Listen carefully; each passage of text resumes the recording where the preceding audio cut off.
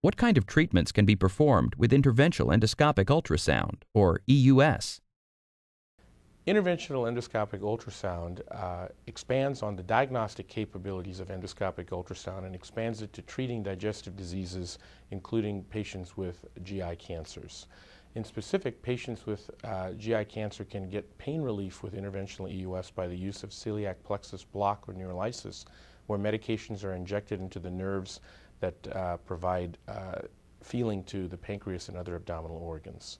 It can also be used to provide markers for radiation therapy to better target local abdominal cancers, as well as directly inject these tumors with radiation pellets in a technique called brachytherapy injection. Last, it can be used to provide anti-tumor therapy directly into tumors of the esophagus and pancreas.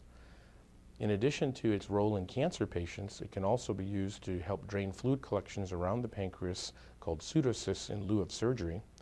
And it can be used to access the biliary and pancreatic ducts in patients who may have access to these ducts blocked due to altered anatomy, such as patients who have had prior gastric bypass surgery.